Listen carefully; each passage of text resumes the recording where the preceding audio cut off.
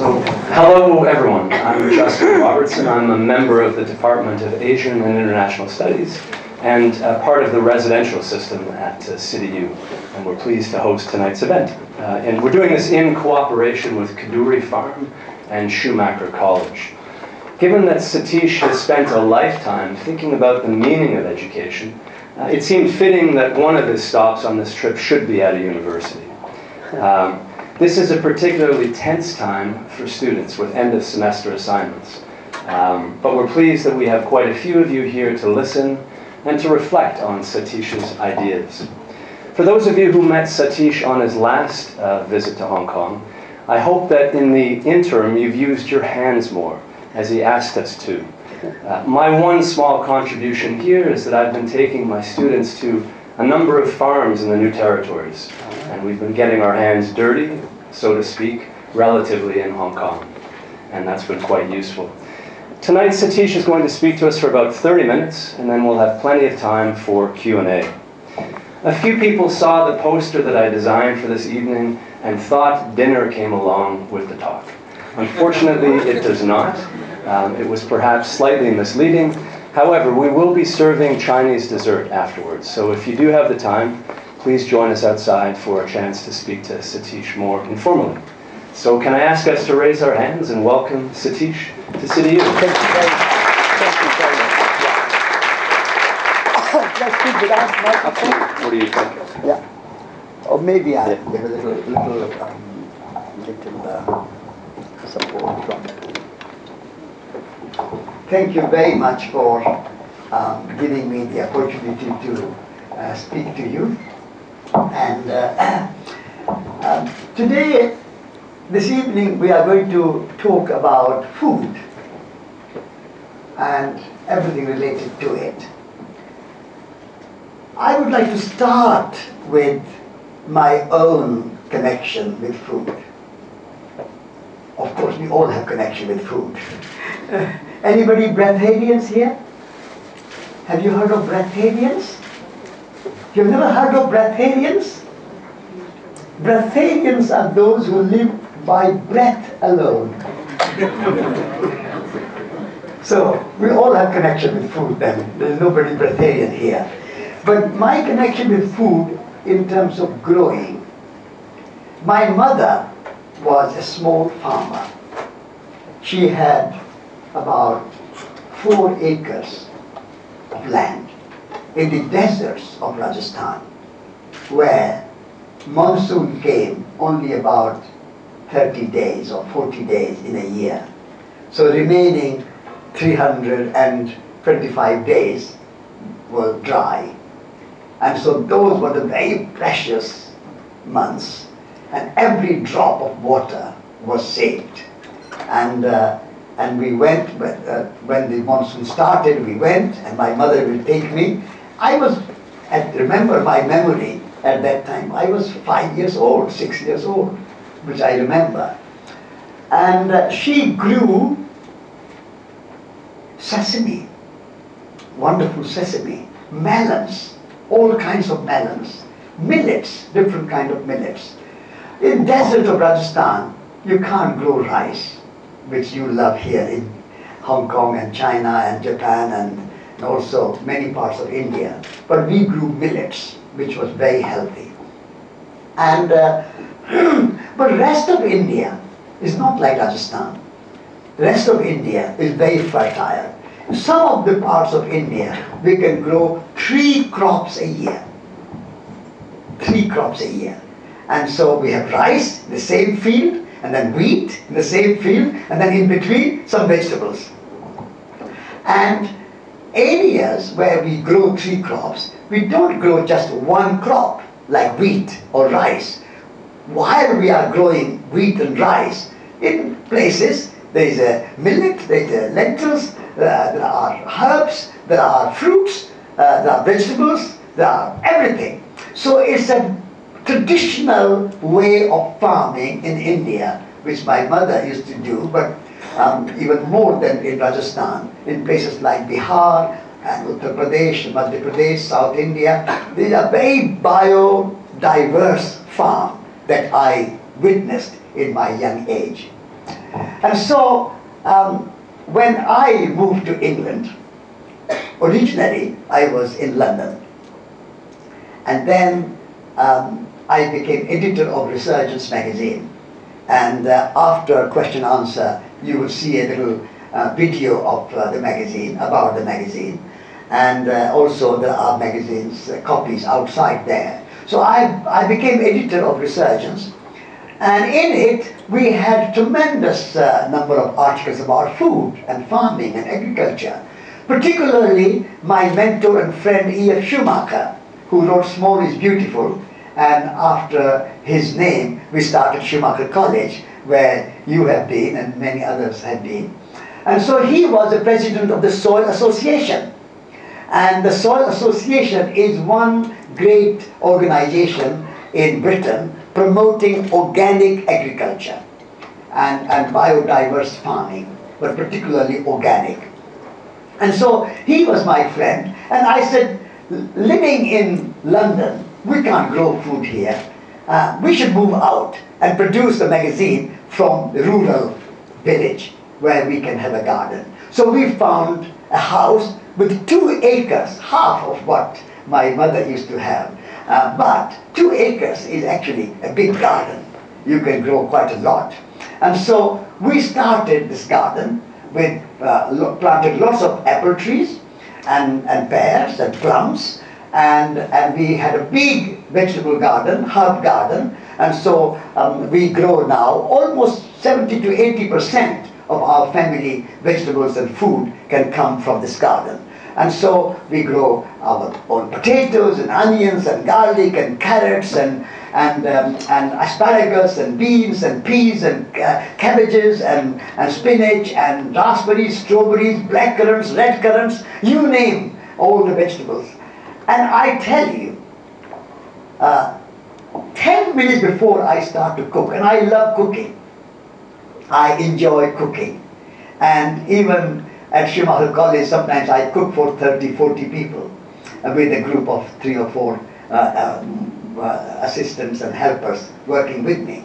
And so I love cooking. And my greatest luxury is to go in the garden and choose freshly inviting vegetables, pick them, bring them into the kitchen, lightly cook them, and enjoy those vegetables.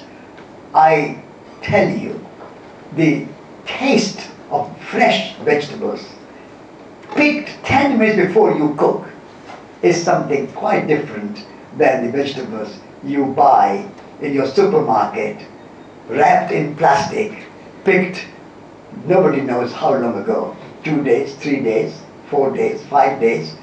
And the most important quality of this kind of food is not the freshness of food, but the shelf life. They call it shelf life, how long it can last on the shelf. I prefer, my luxury, my most wonderful way is to go in the garden 10 minutes before I cook and pick the fresh vegetables. And so, food is very close to my heart. And when we are thinking about food, we all want to eat, we all need to eat, we all do eat, but many of us, increasing number of us, do not want to grow. Increasingly, the number of people who are on the land growing food, gardeners and farmers, are decreasing year after year.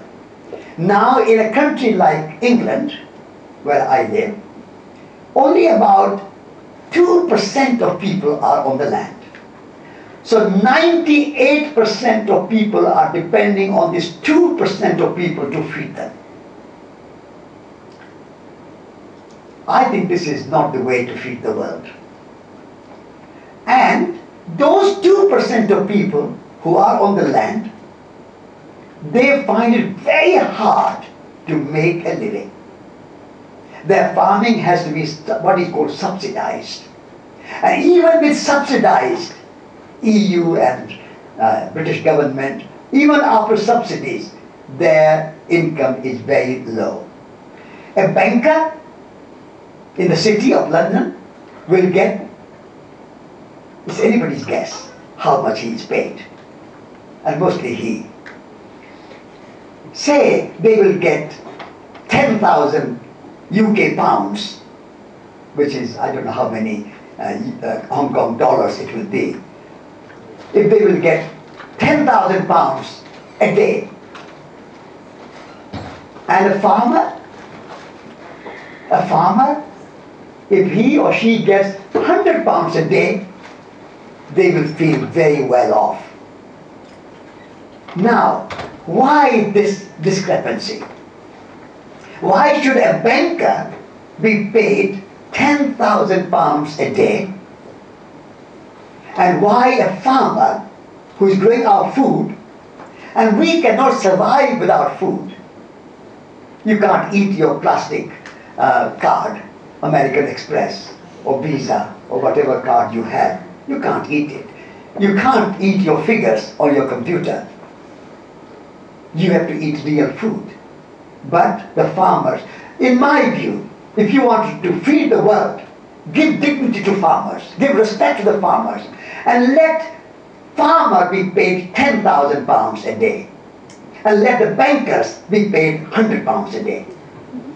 Would you agree to that? Would you not? Because we can't live by plastic money. We have to live by real food. And then I would like that every school, every university, Hong Kong universities included, every school, every university must have a farm associated with it.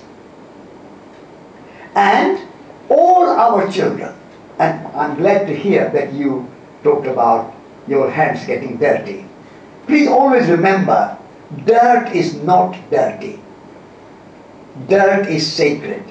Dirt is where our food, our nutrition comes from. Entire life system depends on that 2-3 inches of topsoil.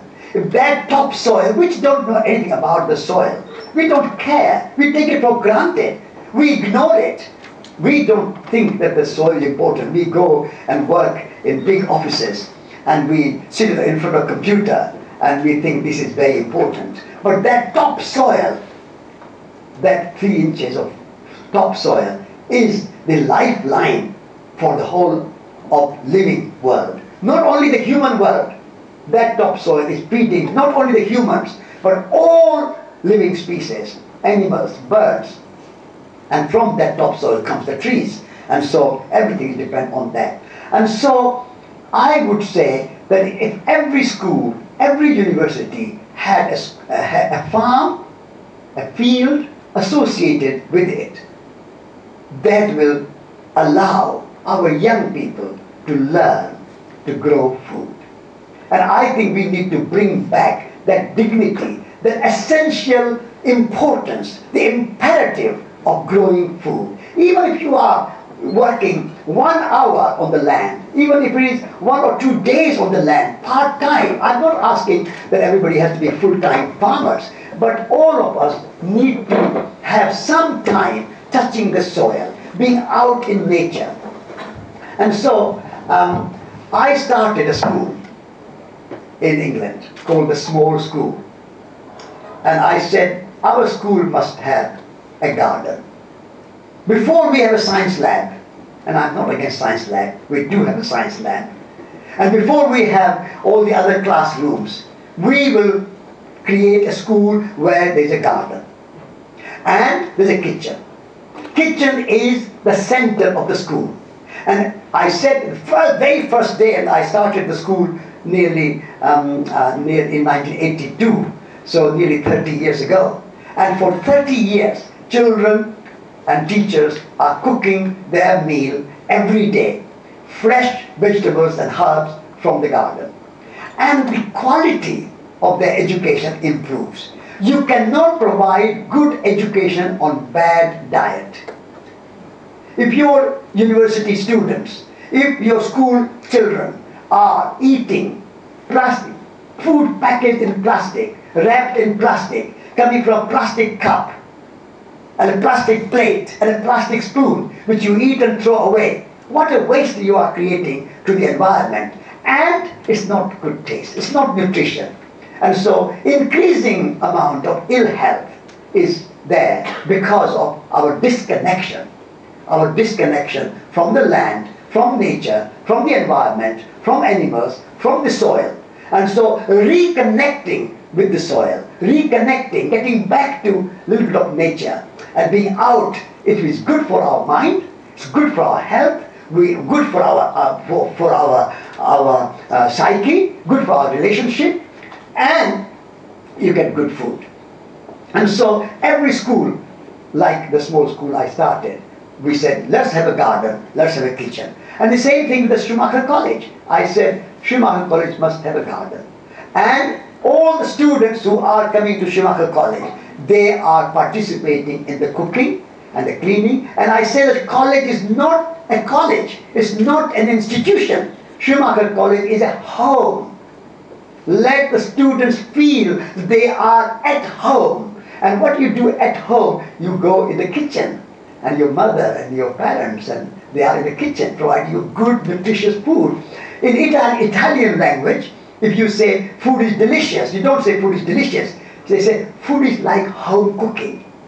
Home. So make your university a home for your students. And make them, and invite them to participate in the cooking. Can you imagine this university having students participate in the cooking? Having a kitchen? You have all these lecture rooms and big places, but there's no kitchen. Is there a kitchen somewhere where teachers and students and professors and young people and older people together can prepare a nice meal and sit together and share their food? Am I dreaming? Is it too utopian? Too idealistic? Too unrealistic? What the realists have done to us? What is the result of realism? What have the realists done? More ill health, more congestion, more frustration, more alienation, and young people not knowing what to do with their lives. What is the meaning of their life? What is the purpose of their life? What are they growing for? What is life is going to bring them? Education, we are teaching children just to pass exams to get a good job.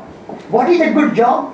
Not a good job which will satisfy you, which will make you happy, will bring you wellness, and will use your imagination and help to your creativity. That is not a good job. Good job is meaning a bad job.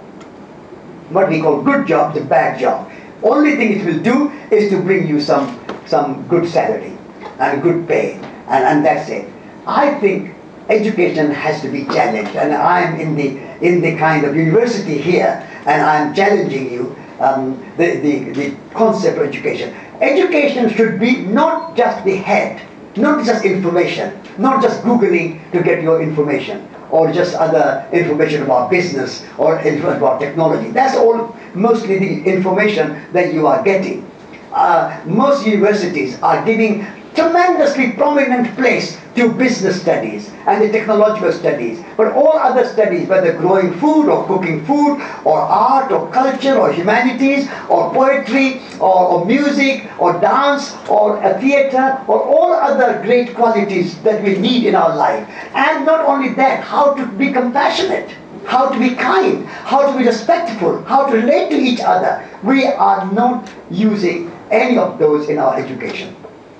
So it's a head-based education. So what I would like to see is not just head, but head, heart, and hands. Heart is where you develop your relationship, your friendship, your quality of life, your respect for each other, and respect for the environment, and respect for nature, and reverence for life, and compassion for life, and care for the soil, and care for nature, your sea, your water, your mountains, your trees, your birds. Everything is part of life. We human beings are suffering from great amount of arrogance. We think that human beings are so superior that all the other species should serve our needs.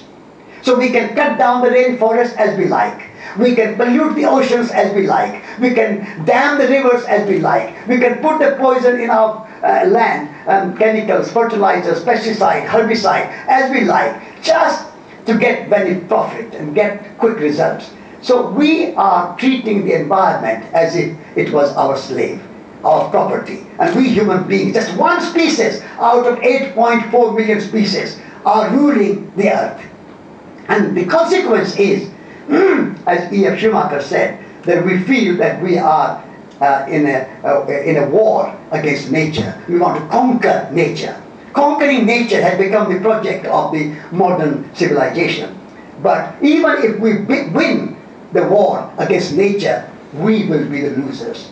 And so our relationship with our environment, our natural world, comes with true food. And if we can go back to a way of life where even a small amount of time, even in a little bit of pots, even by the wall, and there's a new way, and Kadoorie Farm and Botanical Garden where I'm staying, they are developing, and Andy showed me today an example where you can grow vegetables vertically along the wall. So every wall of Hong Kong should become an edible garden.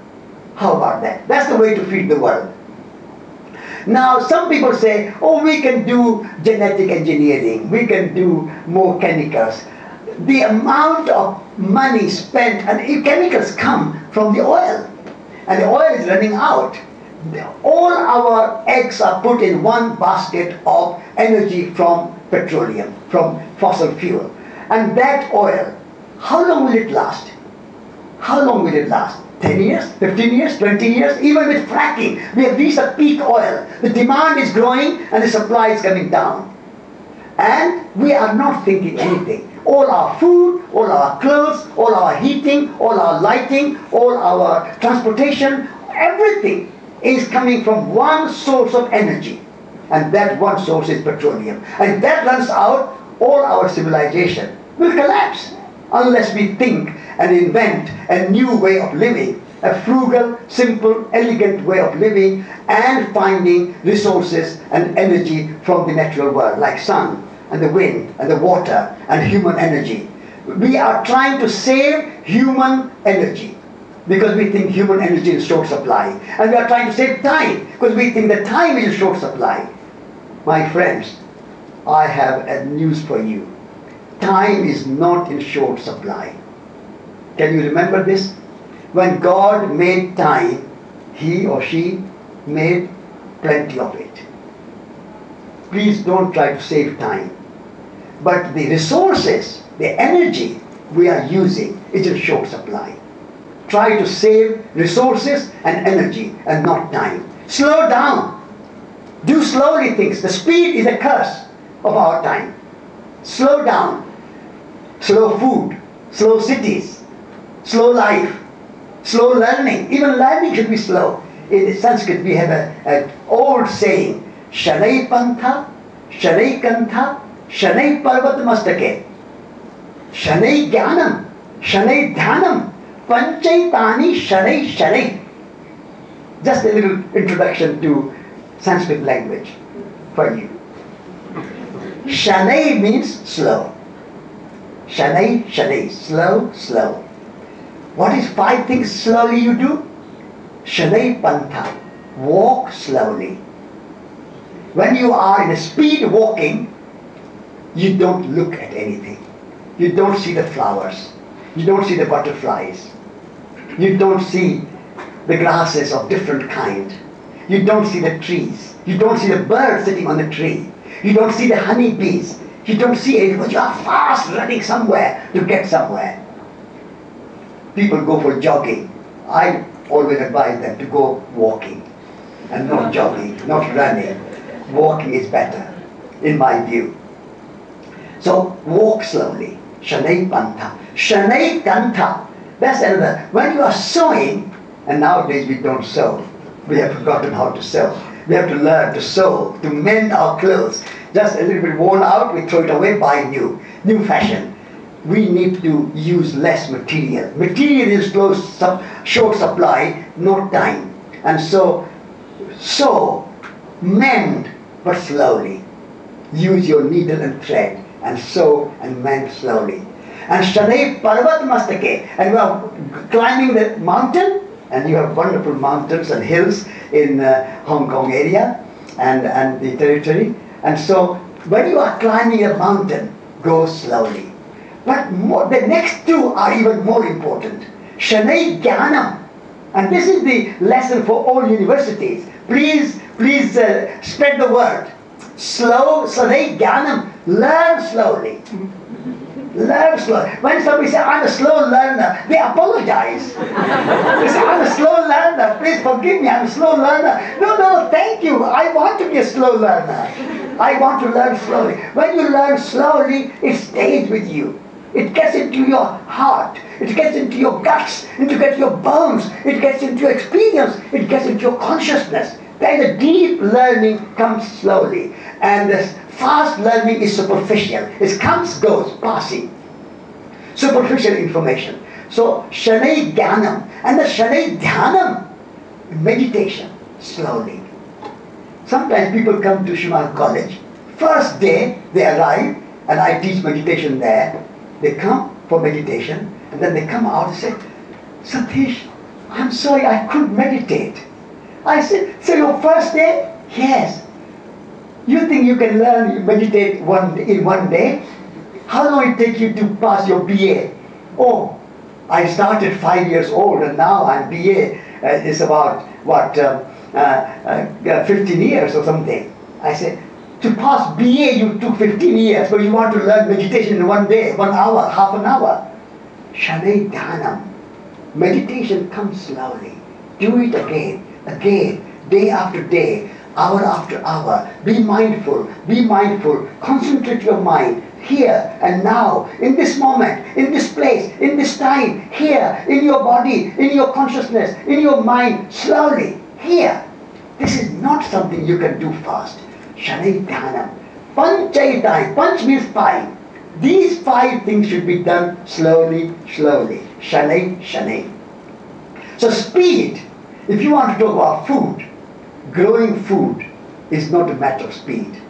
You sow the seed, you wait. You are impatient, you cannot be a gardener. You are impatient, you cannot be a farmer. Wait until the seed has its time, and it has taken the water, taken the sunshine, taken the moisture, taken its time to sprout, and the seed is coming out with a little plant. And then you come and you are in a rush and say, why, where are my potatoes? And where are my tomatoes? And where are my beans? No, wait. Nature teaches you patience. Nature, your computers and your Google teach you impatience. Quickly. And when, even if it takes you a second or 2 extra, say, oh, my computer is too slow. People tell me, when they want to show me something on the computer, and it takes a kind of few seconds, and they apologize to me. So their computer is so slow. Why is slow? A few seconds. That plant coming out of the garden, so slow. And the next day, a little bit bigger, a little bit bigger, a little bit bigger. It takes 5 years, 6 years, 10 years for that one apple seed to become a tree. And then branches, and then leaves, and then beautiful pink, white, beautiful aromatic blossom. And then eventually there is a green apple, and then sun and God, and a gardener and a farmer waiting, and that green apple is becoming red apple or yellow apple, and it's juicy, and it's crispy, and it's nutritious and delicious. It did not happen quickly, but when you eat it, it's a great satisfaction. And then those apples fall, and the earthworms and the soil is nourished with those apples, and then all the leaves fall in the autumn at this time, and the soil is nourished. Again, time, and the winter you are waiting. The tree is just waiting for the spring to come. And the spring is so happy to come. And spring, what does spring do to that apple tree or the cherry tree? I was in Japan last year at the cherry blossom time. What does spring does to cherry tree? It brings out. It helps to blossom. Neruda, the great poet, said, that we all have to be to each other and to nature what spring is to a cherry blossom. Neruda, remember. Can you be spring for the cherry blossom? That's a patience. That's how we feed the world. The world is not going to be fed by technology. World is not going to be fed by more tractors and machinery. We are taking away the agricultural land into buildings and airports and car parks and industrial estates and business parks and more building and more development. If the land is agricultural, it's undeveloped land. Undeveloped land. When you build a concrete glass structure, now we have developed it. We make some profit, make money, move on. The developer moves on, wants to grab new agricultural land to build more. That is not the way to feed the world. To feed the world, we have to protect our agricultural land. We have to cherish our land. We have to take care of our land. Protect the soil, nourish the soil, feed the soil with your compost. What we do in our universities and schools, so much food is wasted. And what happens to that food? Goes in the plastic bag. I don't know what you do here, but in many cities it is thrown on the landfills, where it is producing greenhouse gases. I would almost dare to say there's a crime against nature to throw away food, which is food for the soil. Any food, if you are interested in food, if you are interested in feeding the world, put that food back into the soil, compost. Everybody, before you learn physics, before you learn biology, before you learn psychology, anthropology, technology, any other logic, you can include them all. Learn to make compost. Compostology comes at the top of my agenda. Compostology. Can you please, professors, students, demand your university to create a department for compostology in your university? That is, we need to make compost to treat the soil. That is the way to feed ourselves and our future generations and the world. And that way we can participate in the process of food, in growing, in cooking, in eating, in celebrating. Just food is sacred. Food is not a petrol to your body, like you put petrol in the car. It's not a petrol, it's a sacred food. And when you are just sitting in front of your computer or in front of your television and just grabbing something and watching TV or something, that is not the way to feed the world. And that is not even to feed yourself. And that is not the way to respect the food. When food is in front of you, say some grace. Grace. To be gracious to food is an old tradition. We young, new generation, please remember, old traditions are not all bad. Old traditions, some of them are very good. Be gracious to your food and say grace. Thank you, soil. Thank you, earthworm. Without the earthworms, there will be no food on your table. You don't know about earthworms. Earthworms are the worms which were subject of Darwin's study. And Darwin became famous scientist and creator of evolution theory. Who would you think? Who was greater? The earthworms or Darwin? It's earthworms which made the Darwin great scientist. We forget the earthworms. So I say, long live the earthworms. Without them, there will be no food on our table. And they work day and night without any wages.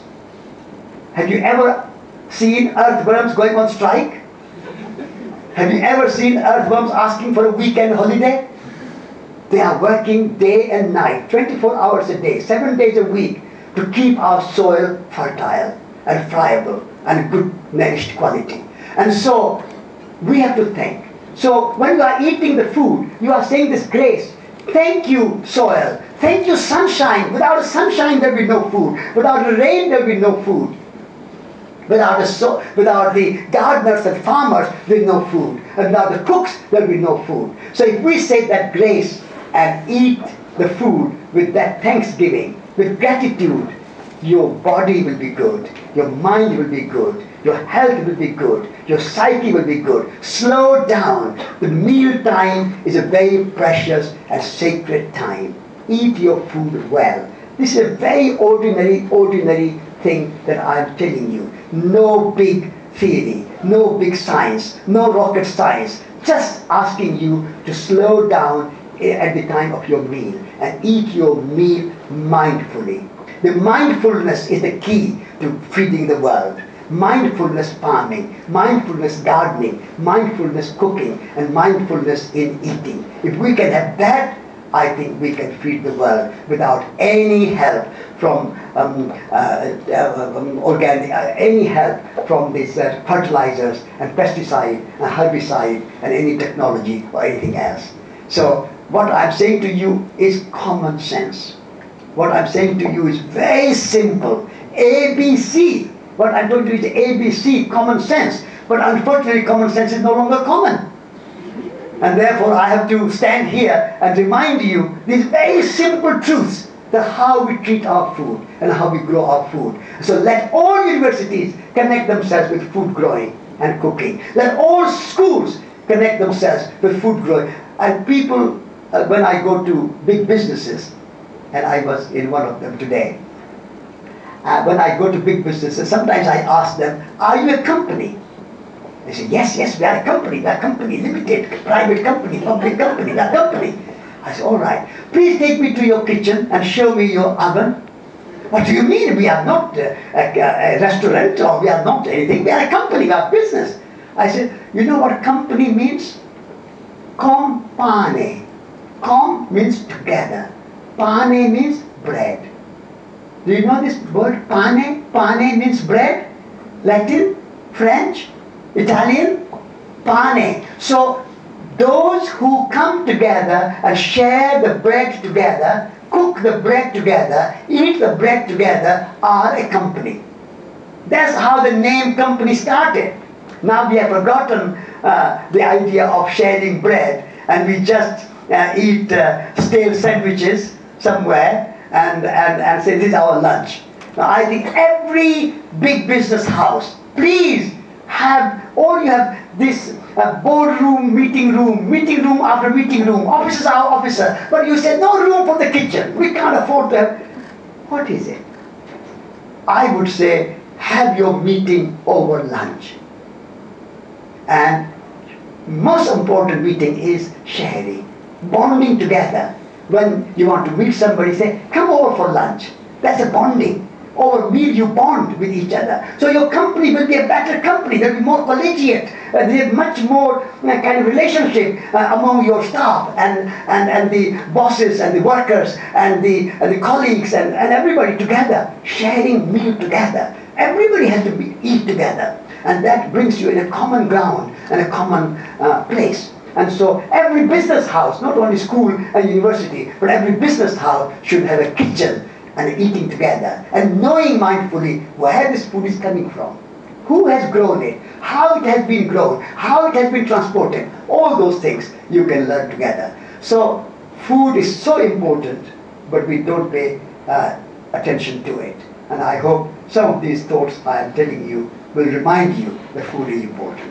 Thank you very much.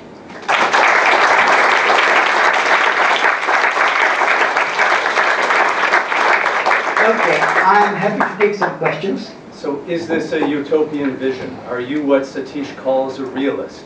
Or are you a believer that the head, heart, and hands world that he advocates is possible? We'd love comments or questions. My students know that I don't single them out, but I would like to give some preference to students. Let's not have a discussion dominated only by the veterans of the world. Who would like to pose our first question of the evening? At the back. Yes. Can you speak a bit louder? My name is Barbara.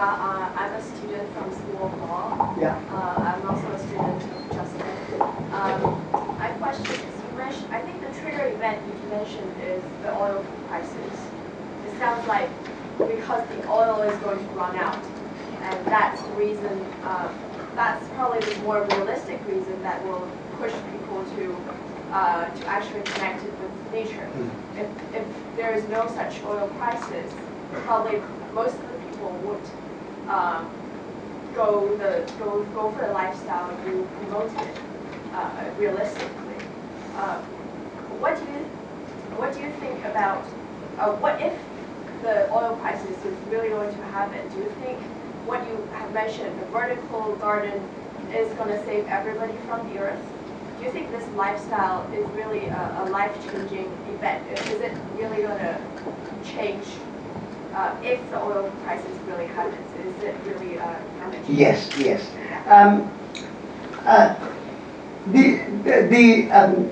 The scientific data and estimates vary, but peak oil is with us, more or less, is a general agreement. And the demand for the oil and energy generally is increasing because many people in China, in India, coming from villages, they are all demanding higher living standard. They all want cars, they all want other things, refrigerators and so on. So peak oil, demand is increasing, supply is decreasing. The places where you can get oil is becoming more and more difficult. The fracking has eased a little bit in the United States and in some places, but even that is not going to last forever. And so oil-based agriculture will face big crisis. Now, what I'm saying is that human energy is not in short supply. Our hands and our muscle power and our energy, because the earth is providing us food, so that's energy, and we are putting back into the earth to create food. So energy is recycling, and in a kind of circular way, cyclical way, that energy and food goes. Now, there's no one single solution to growing food. It is not that just the food on the walls and the wall gardens will feed everybody. No. What I'm suggesting is there are many solutions and multiple solutions, including wall garden, including in your windowsill some pots for herbs and tomatoes, including a little garden in the backyard, including saving some parks and some city places where there are kind of derelict places, turning them into a vegetable patch or some edible gardens. And so this way, if more people put their energy, instead of using oil, human power, sometime, I'm not saying that you have to be full-time gardener or farmer, so you can say 3 days a week, 4 days a week, you will work in an office or in a university or somewhere. But 3 days you will do gardening, or half day gardening, half day study. So that all farmers can also have some time for intellectual and academic and other knowledge, information and knowledge with them. So farmers are given opportunity to use their brains and their intellectual interest, and intellectuals and students and academics and office workers and business leaders are also a little bit doing healthy exercise. Instead of going in a gym and standing on a conveyor gymnastic, why not do a little digging in the garden? I don't go in a gym, but I'm 77 years old and I'm healthy because I walk and I work in the garden. My exercise is in the garden. So why not use your exercise, grow food at the same time, rather than every day or every week going in the gym and just bicycling there without doing anything, or on a conveyor belt walking. And so what I'm saying is that we are all eating. Let's participate in the process of food all together, in a small way, big way, wall garden, small garden, backyard garden, big field, small field. There are millions of solutions. There are all millions of people there finding their own solution. One solution I'm suggesting is that all of us need to participate in the process of growing and eating and cooking in a smaller way or larger way, doesn't matter. But some participation is essential if you truly want to feed the world in a sustainable manner and not depend on fossil fuel or some kind of alien energy, and somebody will grow for us and we want to stay in the office in our air-conditioned room. I think that mindset has to change.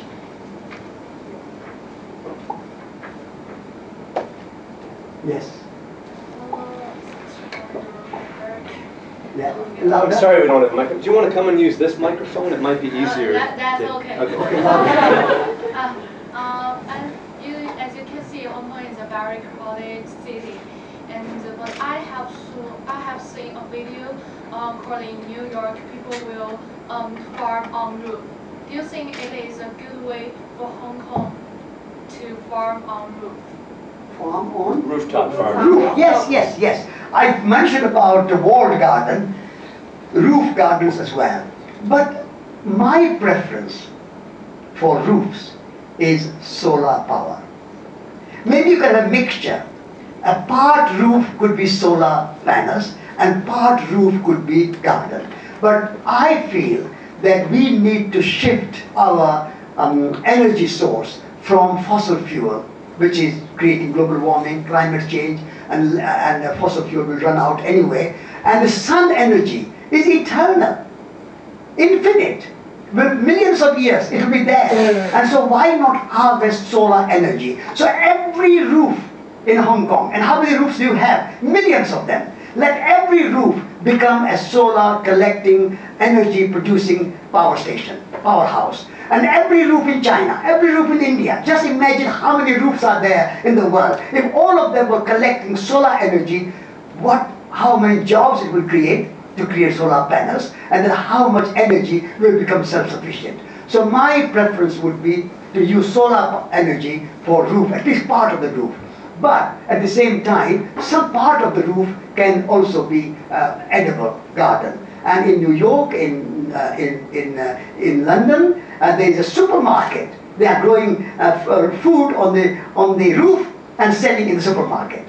A small supermarket doing it. So that's a very good idea. So walled garden and the roof gardens, wonderful.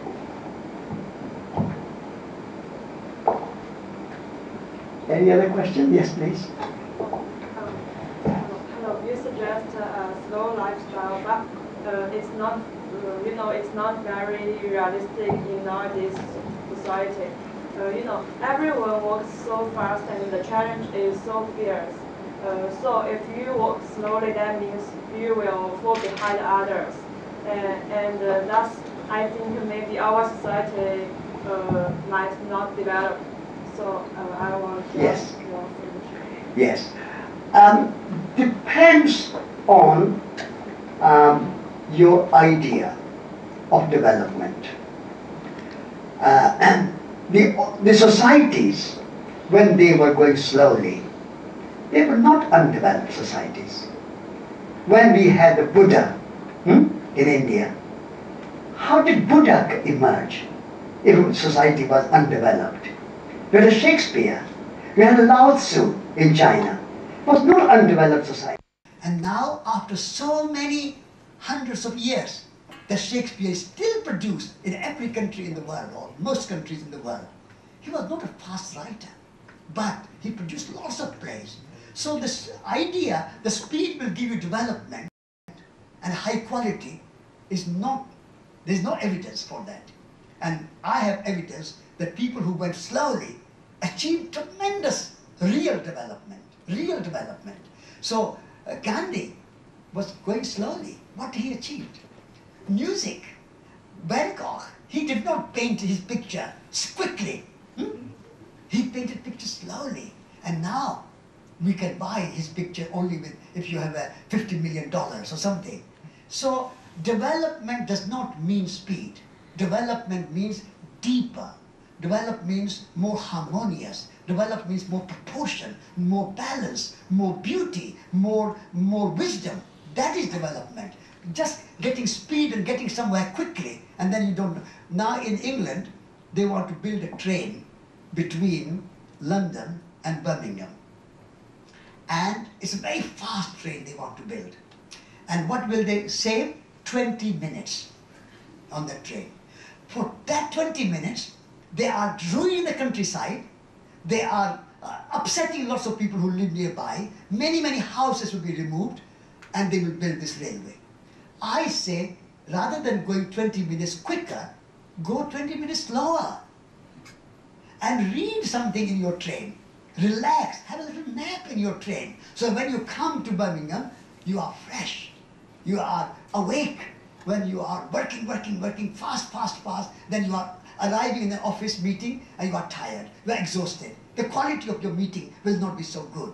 So being relaxed, being slowly, the quality will increase. The quantity may go down, but quality will increase. What is better? More development, quality or quantity? So what I'm saying is that you will be ahead of other people in quality. You may be behind in quantity, but you will be ahead in quality. And the quality will shine more than the quantity. I didn't think I'd have to do this to someone who's not a student want to pose a question. Yes. Satish, Yes. we are doing growing on the roof in a little way here with help from Kadoorie Farm. Yes. We have our grow project on the roof of AC2, and this is a little advertisement. 10 o'clock this Friday, the team's there. If somebody wants to join, we are short of people because the City U students, Yeah. they are very busy on their studies. Yeah. And some of them, they need money. Yeah. So they are working part-time. Yeah. So when we say come and grow things on the roof, I'm too busy. Yeah. It is not, I do not earn credits on my course. Yeah. I do not earn money. Yeah. I'm too busy. Yeah. Yeah. Yeah. Congratulations. First of all, congratulations that you have a roof garden. That's wonderful news. And the second thing, that people are very busy. Yes, they are busy because they have been conditioned to think that passing exam and working in a cafe to earn a bit of money is more important than connecting with nature. And so what we need to do is a re-education, bringing awareness, like you just said to people here. Now these people, some of them know, and after hearing me and hearing you, maybe 1 or 2 or 5 might come to your place. So we need to sow the seeds, again metaphorically, and bring this awareness to people. And then if you persist, slowly, slowly, slowly, shanay, shanay, shanay, people will come. They will be attracted to you. So my urge to you is don't give up. Congratulations for starting that project, and people will come slowly. Fingers crossed. Fingers crossed. Yes. Please. Since you're so close, do you want to use Yeah. the microphone so everybody hears you? I just wanted to make a comment. At Hong Kong U, we also have a roof garden. Anybody if you're free on Friday at 3 p.m., come. I'm delighted that universities are starting roof gardens. Wonderful. I'm so happy. So happy. Please spread the word. Any other question, please? I'd like to join in this. We've installed roof gardens in nearly 50 schools in Hong Kong. Yes. And the children get it. Yeah. Even from preschool. Yeah. They love it. Yeah. They absolutely love gardening. Yeah. And they get it. They understand it immediately. Wonderful. Congratulations. Very good. I'm so glad to hear all these comments and projects. Okay. Anyone else?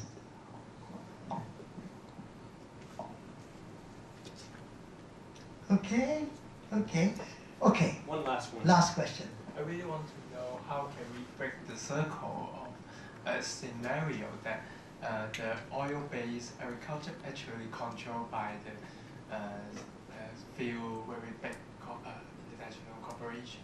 They control the seed, the technology, everything. Control the seed. You corporations. Yeah, the very Yeah. Yeah, this is a one big question that at the moment a few big corporations are controlling the seed supply and also food supply. And in my view, if you really wish to have quality food and diversity of food and not this monoculture, because the monoculture, hybrid or genetically engineered seeds, they have side effects.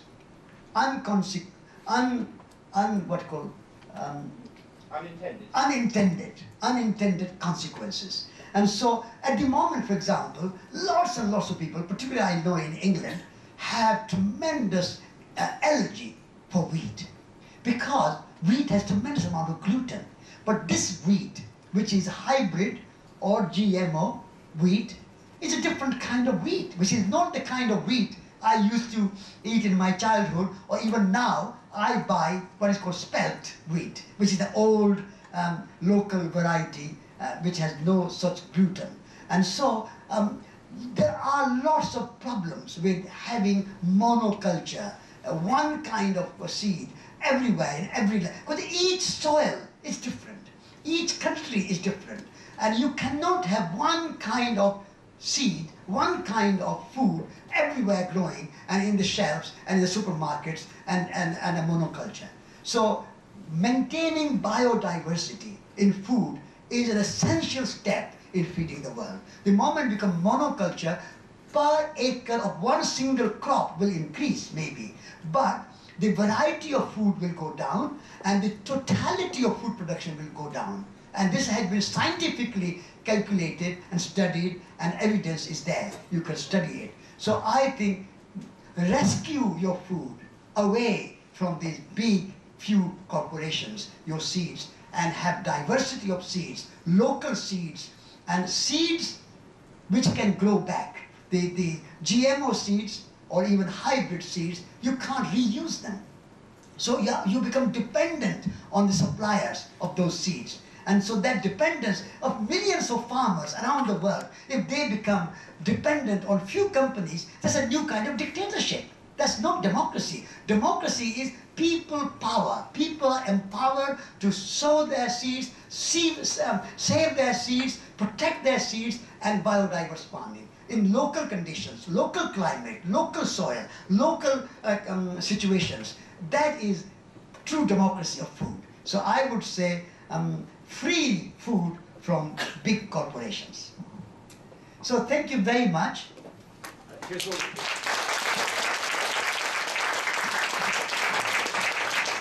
So after a lecture on slowing down, I hope Satish will allow me one exception, and that is some students are quite busy right now. What I'd like to do is invite those students who are in a rush to step outside and meet Satish for 5 or 10 minutes. If you're able to